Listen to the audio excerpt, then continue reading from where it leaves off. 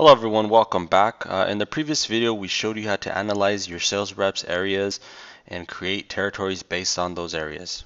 On this video we're going to talk about assignment plans and how they work together with territories you create on the map. So the first thing we need to do is create a lookup relationship on the object you want the assignment plans to run on. Now the lookup field needs to look up to the Geopointe assignment area name. Let's go ahead and give the lookup field a meaningful name. We'll just call it territory. Now once the lookup field has been created, we can create the assignment plan by going to Geopointe Setup and clicking on the Assignment Plans tab. Alright, let's go ahead and click the New Assignment Plan button. Let's go ahead and select the map object. Give it a name. On the Where to Save Assignment info, select the lookup field we just created. And for the custom assignment object, we just won't select anything. We'll be covering this in detail in a later video. Alright, let's go ahead and do a quick save. Now we're going to add the territories to the assignment plan. Go ahead and click the New Assignment Area button. And let's click on the lookup to the Geopointe shape. This is where we kind of link the Geopointe shape we created on the map to the assignment area. And we can just copy over the name. Paste that over into the Geopointe assignment area name.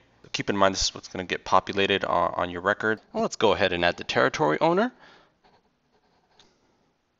Give it a save, and we'll add the rest of the areas. Some other settings I want to talk about. Now we have the circle filter, so you can apply condition against assignment areas. Now the reassign owner checkbox, if checked, this will change ownership of records that fall within these territories to that of what's set on the assignment area below here. And the status pick list is pretty straightforward. While we're here, let's go ahead and just set the plan to active, and let's go ahead and save.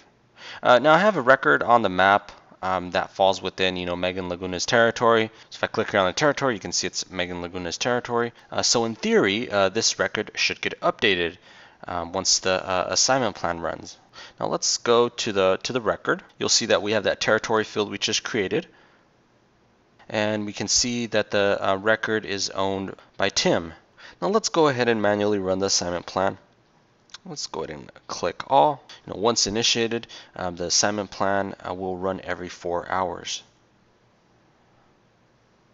And we'll just check the batch jobs just to make sure that it's done running. Now let's go ahead and refresh that record. Now the record ownership has changed to Megan Laguna and the territory field has been populated.